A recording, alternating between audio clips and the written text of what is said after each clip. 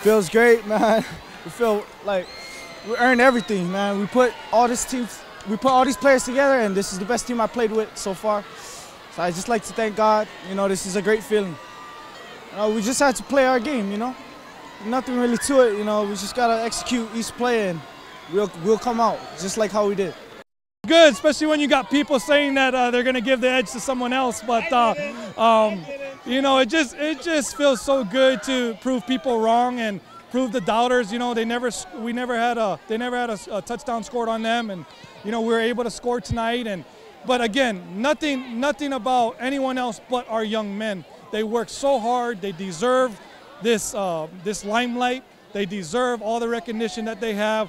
To go 13-0 is very, very difficult, and they did it amongst, you know, a lot of scrutiny, a lot of ups and downs, being behind today at halftime, raining cats and dogs.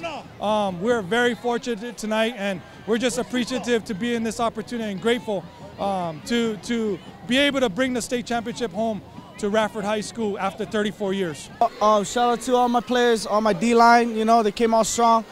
Going against these big O-linemen against Kapaa, you know, we just outpowered them and got in with speed and everything. I don't know, we just put our foot down, and we rode it to the end, and we came out with the win.